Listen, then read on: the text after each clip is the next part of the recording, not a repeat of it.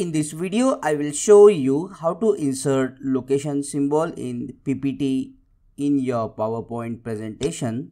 It's very easy. Let's get started. To insert location symbol, first go to the insert option, click on shapes and click on circle or oval shape. Then draw a oval. Right click and go to the format shapes option. Under the field here, select no fill, and under the line select solid line and select black color. Enter the width 5. Now go up to the insert option and you will see here the option icon. We can insert now the location icon, the GPS icon. In the search icon bar here, type GPS and you will see this map with the GPS symbol or simply the location symbol. When you click on the symbol, you will see this right tick, which means you have selected the icon. Then click on insert to insert the location icon. Now you can resize this icon like this, or you can also rotate the icon.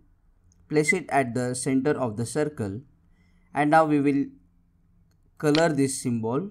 Go up to the format graphics, and under the field you can select the color of your choice, and you can also give a solid black line around the location or GPS symbol like this. And if you want to add shadow, you can go into the shadow option and select where you want the shadow to appear.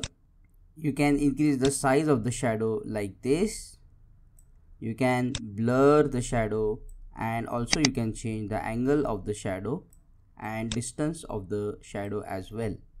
If you want to glow the location symbol, select any options among this and the symbol will glow.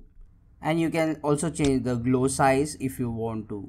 Now check out these useful videos shown on screen to know more about PowerPoint. Comment below and subscribe if this video solved your problem. See you again in the next videos.